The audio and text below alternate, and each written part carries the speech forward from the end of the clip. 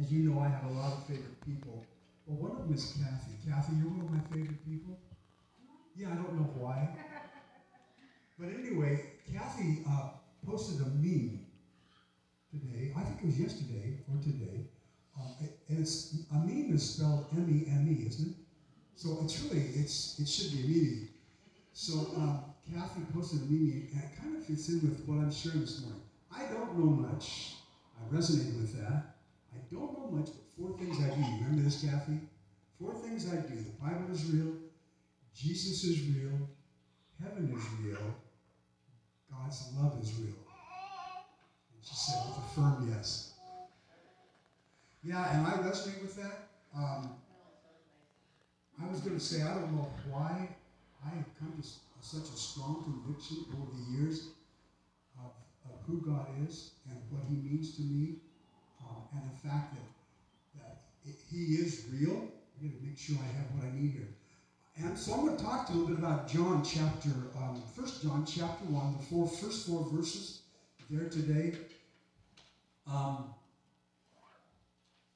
And basically, as Rob read in chapter 1 of the Gospel of John, the first John reiterates the reality of the truth that he knows. And remember, I bug you a lot with this. I say, this is just not John. This is just not an apostle writing information to a bunch of people.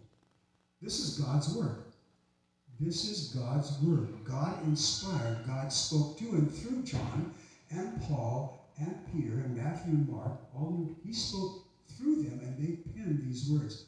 So I always think of this as I'm reading this. This is written to me. God is penning these words to me. So when he shares words of encouragement, words of challenge, words of instruction, words of insight, this is to me. God is saying these words to me. So when I read Scripture, hopefully a little bit, you'll understand from that perspective. Maybe that's becoming a little bit more real to you. John talks about God being incarnate.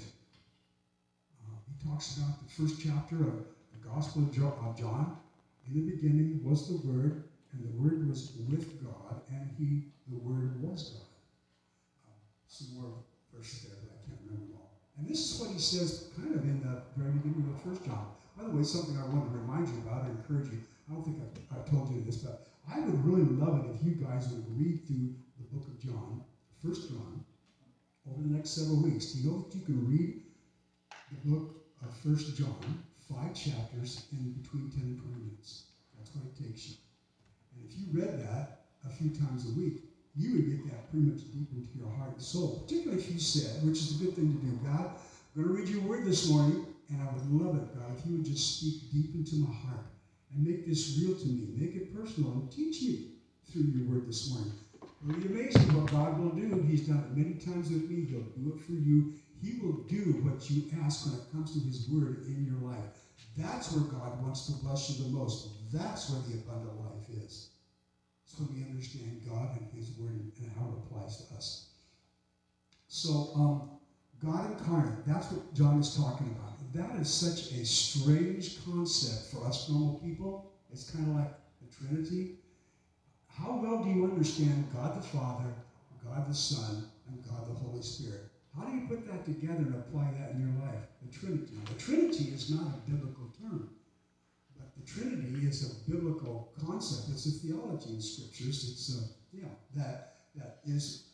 it's basically true. It's like how easy is it for you to grab the Immaculate Conception? You all know what that is? That's where Mary was made to be pregnant by the Holy Spirit and gave birth to Jesus. That was the incarnation. When God became man and came to this earth. That's the incarnation. How hard is that to believe? I think it's kind of hard. How hard is it to believe that Jesus was in fact the person who did what he said he was going to do? You know, he was put on the cross, he died for our sins, he ended up in the grave, he was there for 3 days, which he predicted that he would be, and then he rose again, and he did that. He was seen by over 500 people. But for us normal, regular type people, how hard is it to actually believe that happened? Yeah, for some reason, it's not hard for me anymore. There's this song that Faye and I sung a lot over the last number of years. I don't know if I can remember all the lyrics, but it kind of goes like this. But I believe that God looked down to earth and saw the sins of men. I believe his love compelled him to restore us back to him. I believe the Holy Spirit caused the virgin to conceive. I believe she had a baby boy and Jesus was his name. I believe that Jesus lived a perfect life in every way. Though I believe that he was tempted on the mount for 40 days. I believe that he experienced the trials that we go through, so that one day we can pray to him and we know what to do. I believe they led him to a cross where he was lifted high, and I believe he took the sin upon himself, and then he died. I believe he rose again, and soon he's coming back for me. I believe it, I believe it, I believe. You want to hear it again? No. So, Don and Nick is really good about my voice here because they don't hear me that much. So what do you think causes me to believe that? So, I grew up hearing if you believe it enough and focus on it enough and believe it's going to happen, then it's true. But that's not true. And do you think that these things that I share with you from the Word of God in song, if I say I believe it, I believe it, I believe it enough, then I'll believe it?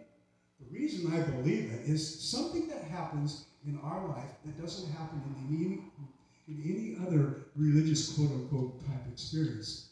When we believe in Jesus Christ as our Lord and Savior, when we surrender, more importantly, when we surrender ourselves to him, what happens to us? What comes in?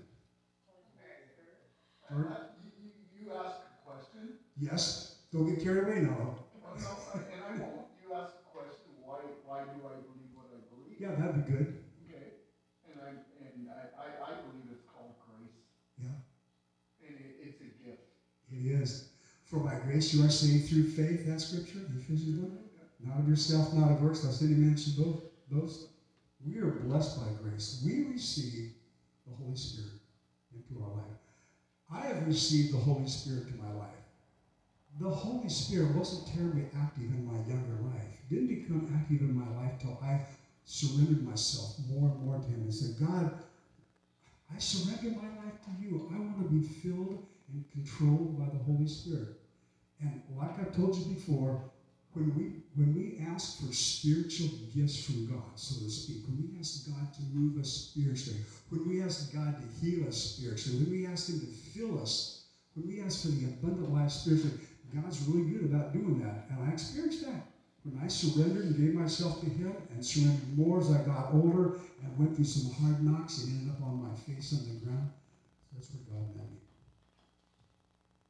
So, yes, amen. So, God incarnate, it's the eternal Son of God without ceasing to be God. He took on a fully human nature, and that's what Christians have long called the incarnation. The act whereby the Son of God assumed the human nature, or the mystery by which Jesus Christ, the eternal Word, was made man in order to accomplish the work of our salvation. That's what incarnation is. Out of this first chapter of John, I've identified 3 points that I want to share with you. I usually am not this logical in my preaching, but I figured I had to be since Don was going to be here, and I didn't know he was going to be here. Let me share with you 1 John 1. It's the NIV. It's entitled, at the top of my Bible, it's entitled, The Incarnation. After making purification for sins, this is a continuation of the verse, he sat down at the right hand of the Majesty on high. And then finally, John 10:30 says, I and the Father are one. I and the Father are one. Jesus is real. He's not a myth. Jesus is for us. That's the second one. Jesus is for us. Jesus is on our team. Jesus is our Savior. And Jesus' life is for our life. Jesus' life was given for our life. Here's some scripture that focuses on those. What then shall we say in response to these things? If God is for us, who can be against us? That's Romans 8:31. Jesus is on our team. He's for us. He's not against us. So when Paul writes that in Romans, he's talking about everybody because Jesus, God, the Holy Spirit, breathed that truth into Paul that he wrote, and that's for all of us. He is for us. He's not against us. 1 John 4:14 says, and we have seen and testified that the Father has sent his Son to be the Savior of the world. He is our Savior. And finally, this is how we know what love is. Jesus Christ laid down his life for us. And we ought to lay down our lives for our brothers and sisters. That's 1 John 3:16. I'm not going to connect this, but the Gospel of John 3:16 says, for God so loved the world that he gave us his only Son, that whoever believes in him would not perish, but have eternal life. It's really interesting that 1 John 3:16 is somewhat similar. I don't think, well, I was going to say, I don't think John decided to put this verse on 3:16 because he wanted to connect it to John 3:16, because in those days, back then, there were no verses that all read together as one. It was later on that they was divided into verses. But that verse, 1 John 3:16, this is how we know what love is. That's the big deal. How do we know love? What love is? Jesus laid down his life for us. And we ought to lay down our lives for our brothers and sisters. Greater love has no man but that if he lay down his life for a friend. You know what? I was thinking about that yesterday, I think it was. Who of us is going to lay down our life for somebody? I mean, who of us, if we're in a situation where we see a situation that is going to require somebody to die, and we choose to be that person? I'd like to think that I'm noble enough to do that. But I wonder if my weakness would allow me to do that. I don't know. But I guess what I was thinking about is, I think that could be a true statement in terms of, it is true, of course, but that's not necessarily what God is expecting us to understand. Understand that I am willing to sacrifice and deny myself for what I think is important to me, what I love doing or not doing, what I think are my rights or not my rights. I am willing to deny those and give it up for somebody that needs to be ministered to, that needs to be encouraged, that needs to be loved. Giving my life for that person. I think kind of that's part of what that means. So, Jesus' life for our life. The last point is, Jesus is joy. Jesus gives joy, he brings joy, and he is our eternal joy. How does he do that? Well, again, I'm going to share some scripture, and I'm going to challenge you to maybe do some reading on your own.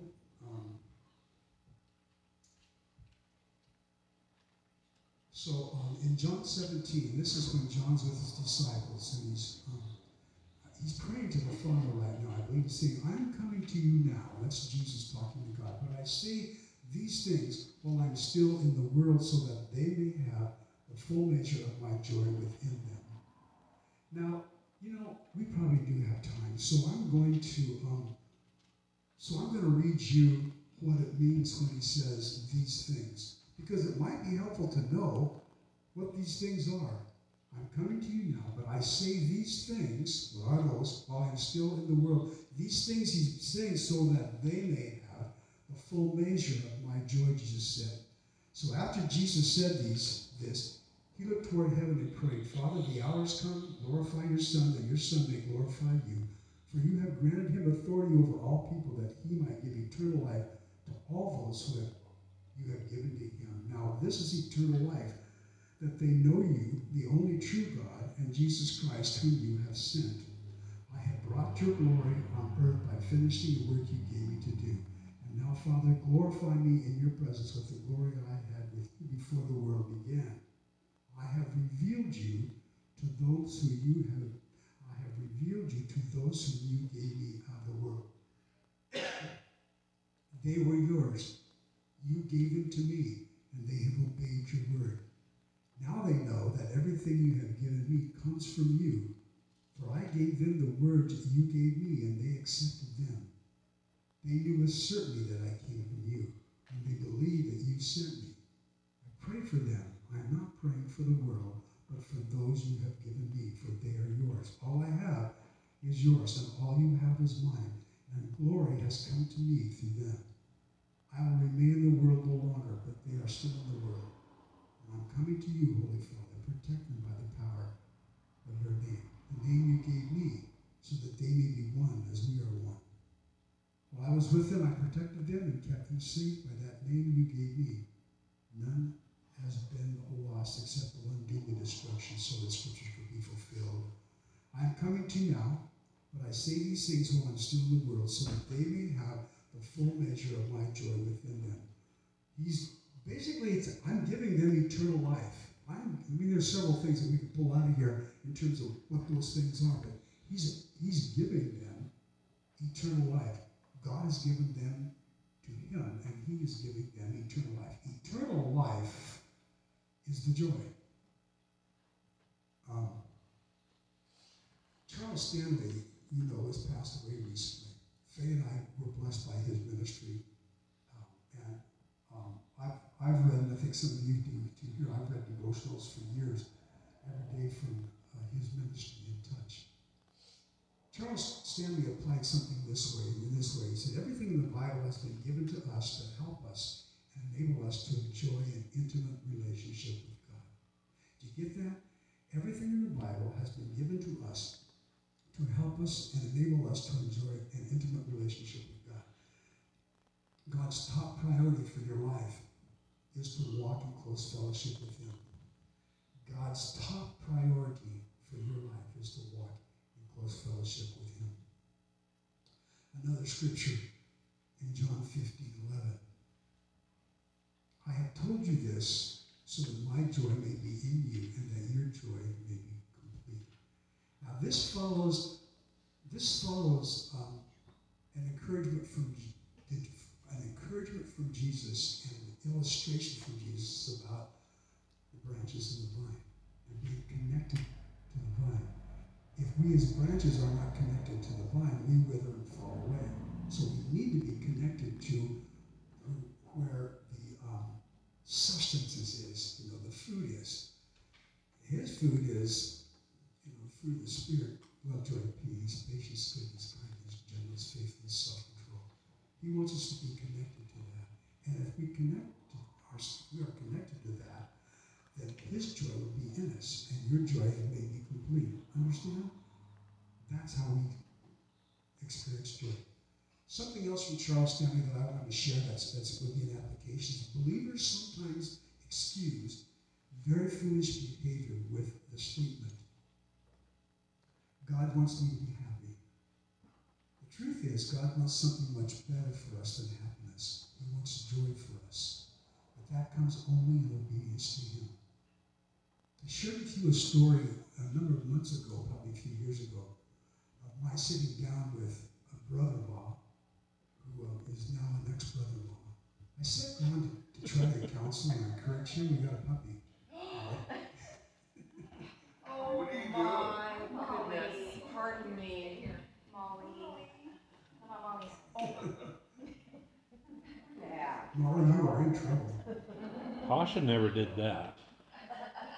Anyway, I sat down with this ex-brother-in-law, and he tried to explain why he was choosing to do what he did. He gave some details about his relationship. It may have been tough, I don't know. But he said, I just want to be happy. He said, I think God wants me to be happy. And I looked at him and I said, God didn't call us to be happy. God calls us as husbands to sacrifice. As a matter of fact, both husbands and wives, to sacrifice for each other. And so you may be in a situation, you may be in a marriage or a relationship of some type that's hard. That's really hard. And God calls you to stick it out and to sacrifice and to be obedient to him. And how much does that mean? How much do you have to put up with? How much do you have to take? How much do you have to give? How much did Jesus give? You really have to do everything. You have to give everything. I came to a point in my life, phase in my relationship has not been easy. It's been a blessing, but it's not been easy.